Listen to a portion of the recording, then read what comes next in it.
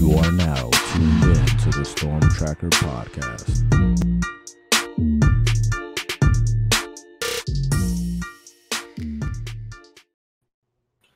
Welcome back to the Storm Tracker podcast. I'm Marcus Benjamin, representing for CanesCounty.com, part of the Rivals Network. And I'm joined today by John Garcia, also part of the Rivals Network. He's the Southeastern analyst, and he's kind enough to join me today for our Friday segment. You know, we're going to try to keep this going. I know John's a busy man, but it's called Rivals Friday. So the big news coming out of South Florida is five-star Joshisa Trader commits to the Miami Hurricanes. Now, this is something that we kind of figured would probably happen. I always thought that Miami was the leader here. And I think when the announcement happened, it kind of caught us, you know, somewhat by surprise that it was that particular day. But it wasn't a surprise as far as contact is concerned, because Miami has been in extreme contact with him pretty much from the jump. And it's kind of increased since Kevin Beard, the Miami wide receivers coach, kind of jumped on board. But your thoughts, John, on the timing of Trader making his decision to commit to the Hurricanes? Yeah, I thought the timing was everything for Miami in this race. Like you said, everything had been building up to Miami at worst being a major contender in this race. But really, since KB was hired and we got closer to the end of the spring into the summer, Joshisa started admitting to us, hey, Miami's got this full court press on me where it's not just the receivers coach and the head coach, it's everybody.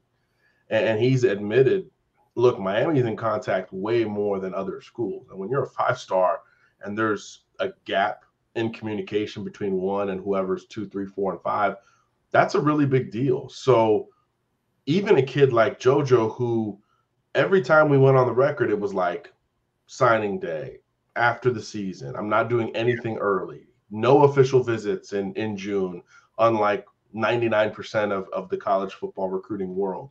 Everything in his plan pointed to a later decision, but everything recently with Miami pointed to that prioritization that, look, even if you're a kid who's been recruited for 2, 3, 4 years by all these great programs and great coaches, it matters. When your inbox is steadily green and orange, it matters. Not to mention, you know, some of these other recent commitments that have jumped on for here recently. I know we've written a lot about Mr. Mack committing from St. Thomas and how that was really a bubbling up type moment for a lot of these Miami Gardens Ravens players, which I'm sure will be a storyline throughout this cycle in South Florida and certainly for Miami. But, you know, go back to Legends Camp.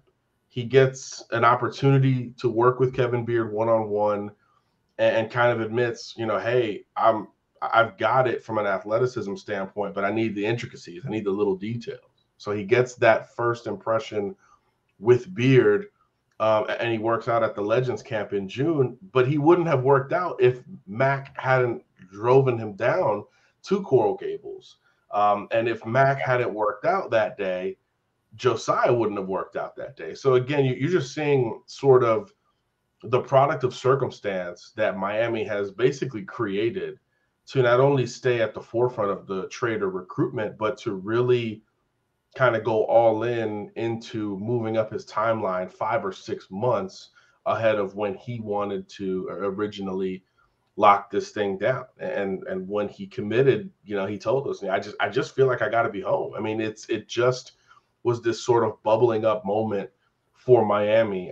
So to flip a recruitment like this is a really big deal. I know we'll get into the greater ramifications, but even to move up a timeline for a five-star like this is a really big deal. And I think it's a very good sign for the depth of this program's recruiting ability. And obviously Trader's a name, you know, that matters, that carries weight when you're talking about who else Miami might be able to bring in. So in just about every way, shape, or form, this was huge, albeit surprising news Thursday night.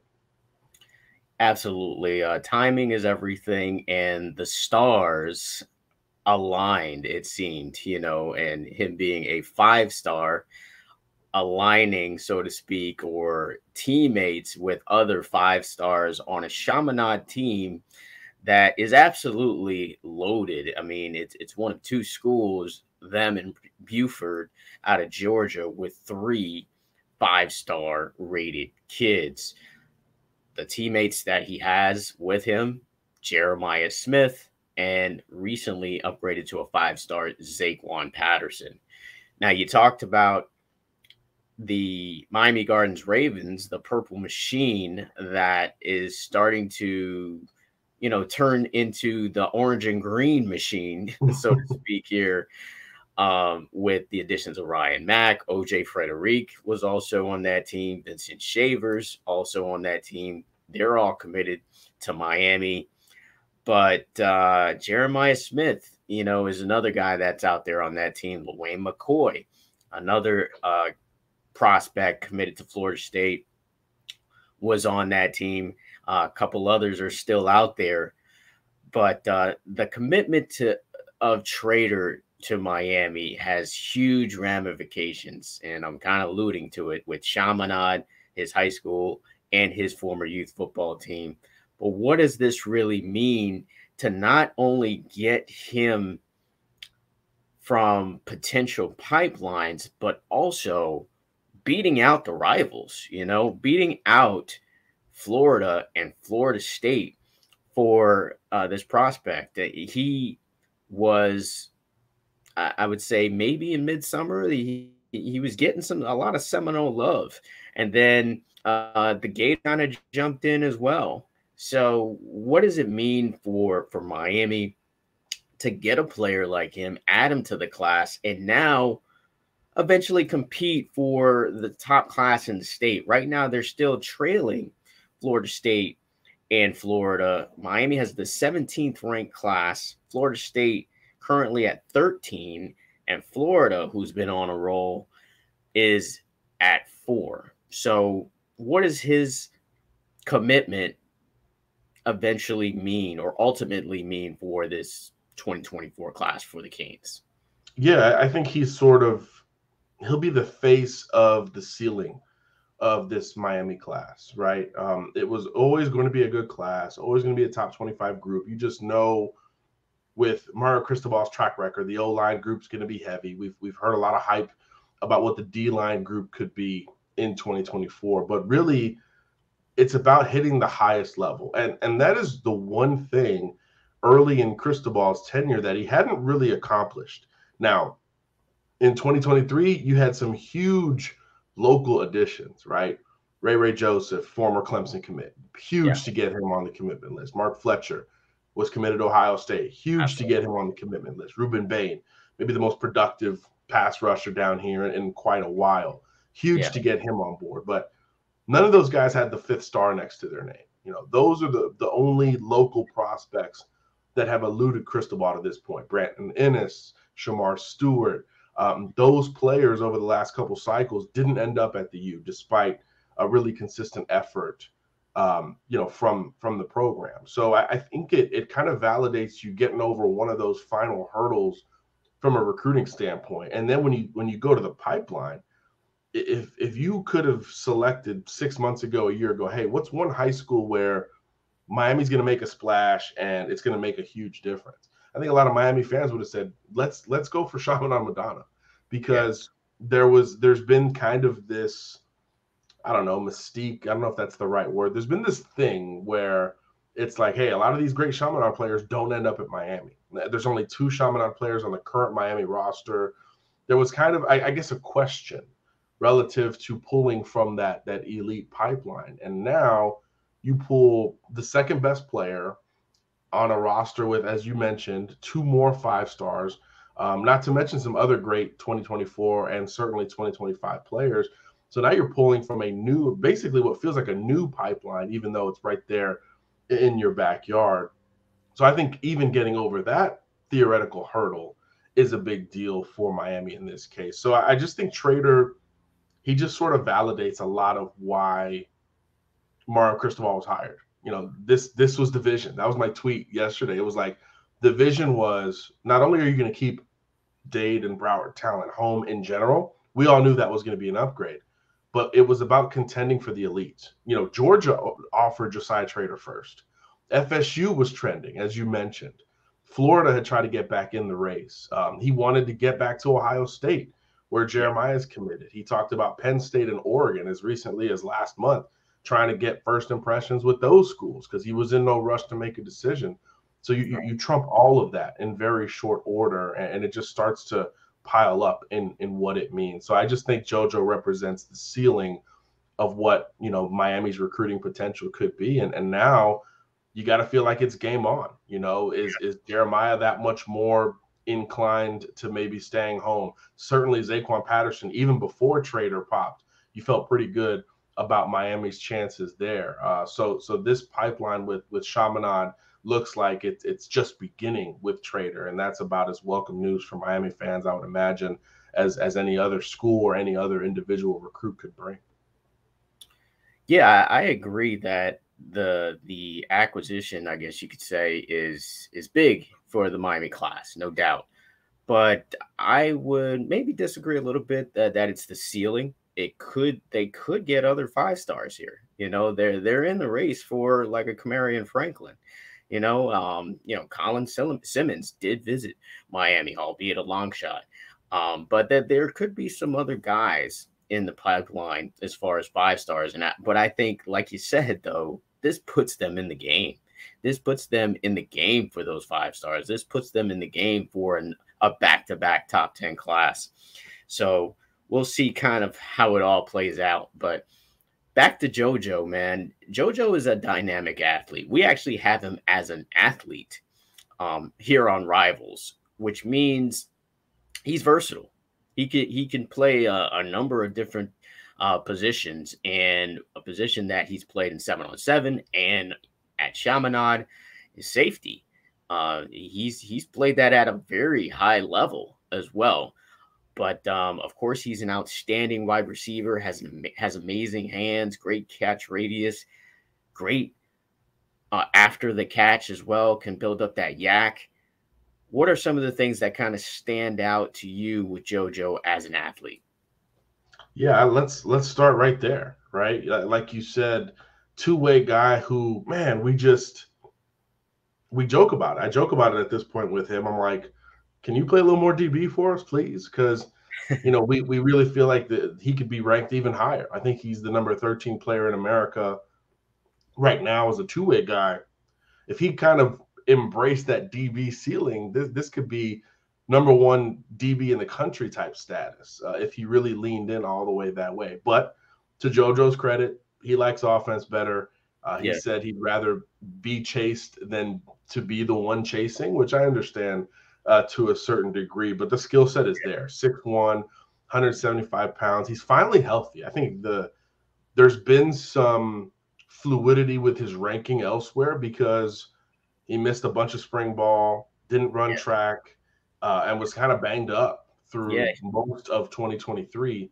But really at that Legends camp, he was the surprise performer that we weren't expecting to see. And since then, he's looked all the way back. Like, oh, JoJo's back. One-handed catches are back. Getting downfield is back. The competitiveness with him is all the way back. So you like to see that. But yeah, we didn't waver much on the ranking because we know when healthy, who he is and the type of talent he presents. And I think, like I said earlier, from a receiver standpoint, he's got all the raw tools. 6'1", 180. You mentioned probably the best hands in South Florida, which says a lot considering who his teammate is, kind of the unanimous number one receiver in the class. But everything else pre and post catch is electric with JoJo. He can run. He can absolutely elevate. You mentioned the catch radius. It's there. And he's pretty polished as a route runner. I think he still has some room to progress there, just like he has some room to fill out physically and play a little bit more, with an edge at the point of contact. But as he starts adding those things to his arsenal, you could understand when he is playing just receiver, which he's really never been able to do. You could see how very quickly he could become that alpha, that wide receiver one for any of the schools that were recruiting him. So it's good to see him healthy. Like you said, timing is everything. He's going crazy and viral on social right now anyway. So really good timing for Miami to grab him and for those clips to remind folks as to why he is a 5-star, and he was at one point, I would assume, a unanimous 5-star recruit. You know, I think with guys like JoJo, who have been named since 8th and 9th grade, we tend to over-scout them.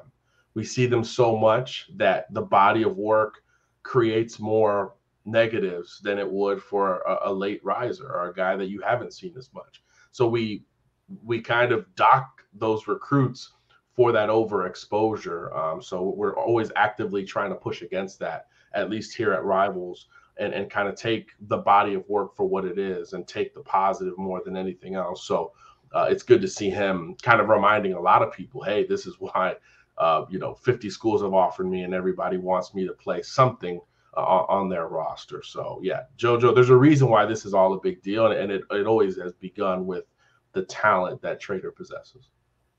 Trader is just productive. He is a productive receiver, and night in, night out, 7-on-7, game in, game out, he's always productive, scoring touchdowns, making a highlight play, making a viral moment. And I think there is thoughts that, because of his size, maybe he doesn't project as high to the NFL, because these star systems are kind of based on how do they project to the NFL. And I've heard from some analysts that, he doesn't project to the NFL as great as others, based on his size. But I think the production is something that you can't ignore. And I think based on him also being on one of the best teams in the country in Chaminade, that is just going to continue this year. I mean, ever since he was at, he shined a little bit at Pace, but not a lot. But when he got to Central, he really kind of showed what he can do. And he showed what he could do on the defensive end as well. I don't know if you remember, John, but he returned about 100-yard interception for a touchdown, and that was actually his first play at DB for the Rockets, who would go on to win the state championship that year. So I think he's going to stay a 5-star. I'm saying all of that because I think he's going to stay as a 5-star because of the production that he will continue to produce over there. Can we nerd out for a second here, Marcus? What's that? I said, can we nerd out for 1 second if we're talking NFL? Sure. I just pulled up the 2022 NFL leaders among wide receivers. Okay. Yeah. So if we say Joshisa Trader doesn't maybe project like that AJ Brown type of wide receiver, 6'3", 200 pounds, whatever. Here are the guys who led the league in receiving. Justin Jefferson, 6'1". Tyreek Hill, well under 6 foot. I think we all understand that. Devontae Adams, 6'1.5". AJ Brown, who we mentioned. Stephon Diggs, who is 6 foot. CeeDee Lamb, who is 6'2". Jalen Waddle, well under 6 foot. Devontae Smith, 6 foot. Terry McLaurin, 6'1". You see where I'm getting at here? Amon-Ra St. Brown, 6 foot. Josiah is 6'1", 180 right now as a rising senior in high school. So, is he running a Tyreek Hill, Jalen Waddle 40-yard dash? Probably not.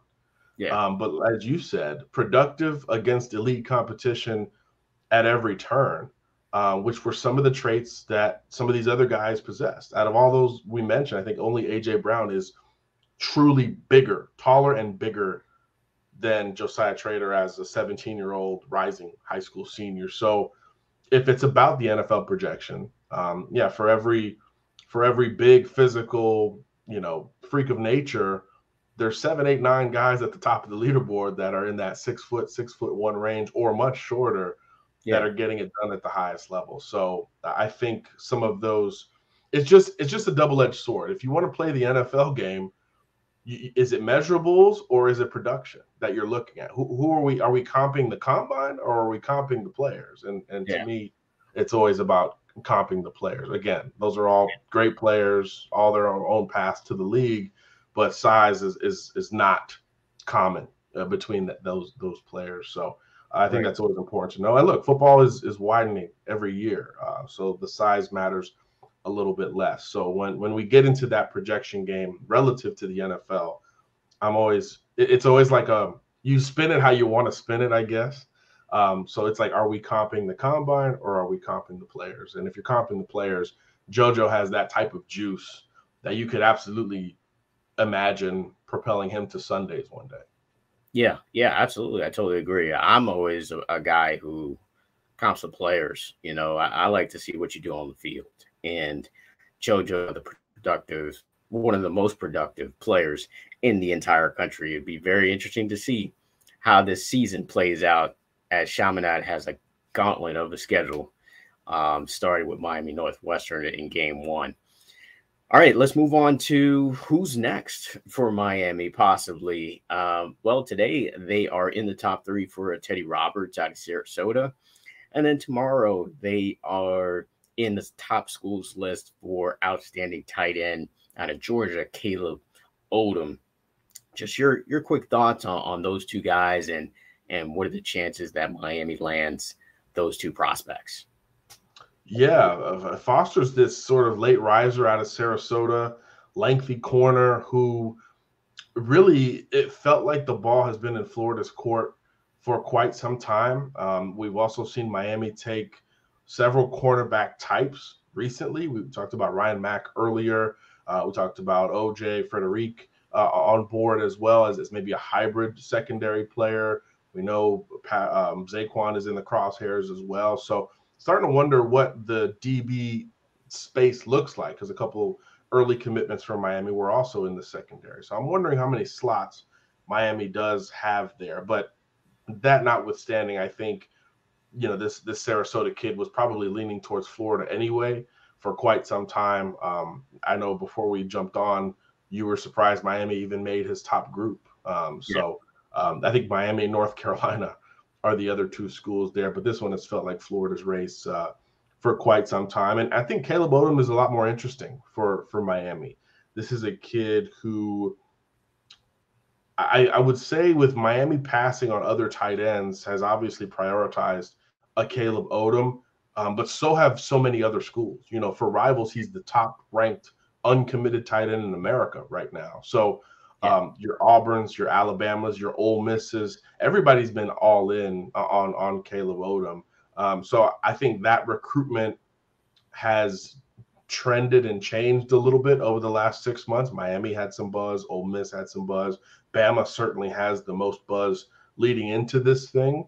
But Caleb doesn't strike me as one of those kids who's playing games. I think he's legitimately going back and forth here. And he didn't talk a lot. So I do think there's a more than a puncher's chance for Miami with this recruitment on Saturday, particularly because I think a couple of those other programs we mentioned in the running for Caleb, they've got tight ends already verbally committed. I know Miami does too, but not the type of tight end, the style of flex tight end that Caleb Odom would present. So I do think that'll be interesting to see on Saturday from the Miami perspective. I'd have more eyes on the Odom commitment relative to really any others this week. And although, as Thursday taught us, you never say never. You can be surprised here for an elite recruit pushing up his timeline sort of unannounced. So that'll be interesting to see as well. Definitely will be interesting to see. Miami claims the moniker of tight end U.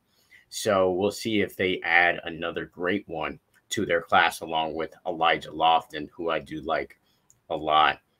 They did miss out on a Kylan Fox and others. So we'll see. We'll see how it goes. But right now it seems to be a lean to Alabama.